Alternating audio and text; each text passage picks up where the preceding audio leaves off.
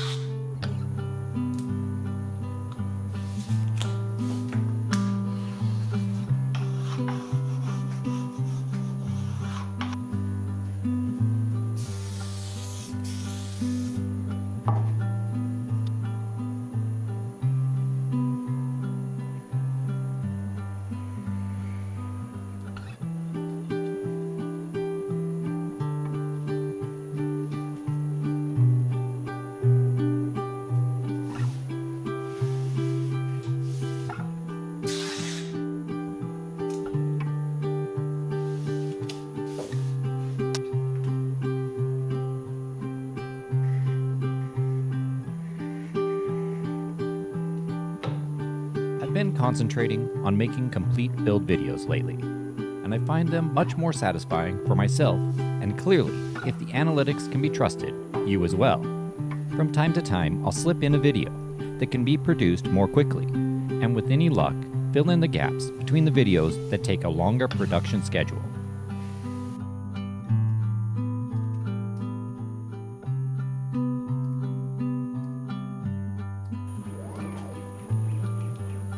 As I look through my build list, I find it a bit longer than I ever expected.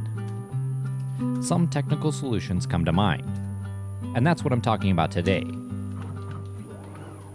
As it sits, I have 57 milling jobs to complete. My first idea was to set up a single job each day, and then it's all done in around 2 months. A simple solution, but I don't think it'll work. The list will continue to grow, and I will never bring it to a manageable point. The second concept, and the one we're exploring today, takes advantage of a core concept at the root of what makes these machines so useful in manufacturing environments. I generally utilize the CNC in a much more arts and crafts vein, but today we'll be looking at things from a production standpoint. Many of the parts on my list are custom, but there are more similarities than differences. When milling fretboards, the choices I make tend to be relatively repetitious. So let's see how many we can pile up and knock down today. I'm setting up parts in multiple work offsets or work coordinate systems in Fusion360. Fusion lets us mill multiple setups, each as an offset, G54, G55, G56, and so on. It will save me a bit of time in that one tool will be used across 4 setups. There's a bit more complexity, but it shouldn't be too bad for fretboards that only require one-sided milling, as well as similar tools and tool paths, but at the same time end up as one-off custom parts. The workflow is relatively simple. Well, it's not that simple at all, so I'll take that back. I'll do my best to describe what I've done here, and without a doubt, some of it will not come across very well. As usual, I will attempt to clarify in the comments below if you have any questions. I've created a new Fusion360 project and inserted all 4 models into the new project. I arranged them and made only the relevant sketches and bodies visible. I created a setup for each fretboard and a set of toolpaths unique to each. I set the WCS offset for each setup to 1, 2, 3, and 4, which equate to the G54, G55, G56, and G57 offsets. I selected the operations that use the same tool or logically went together and post-processed them into G-code files. I plan to first cut the recess in the inlay in 3 of the fretboards, then cut the fretboard contour on the 4th and engrave the inlay design. This leaves all 4 ready for composite inlay. After the mother of pearl dust inlay is all set and cured, I can run the fretboard radius operation, on the remaining 3 and finally cut the fret slots and outlines.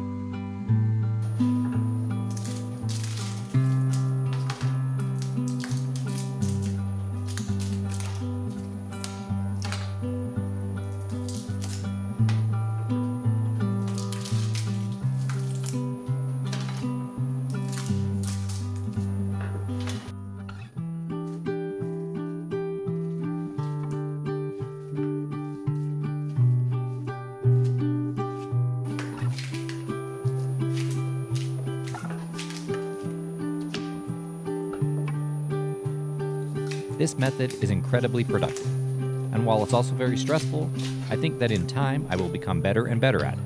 And for the moment, it's the only way to dig out of the pit I put myself in. Wish me luck, and thanks for watching.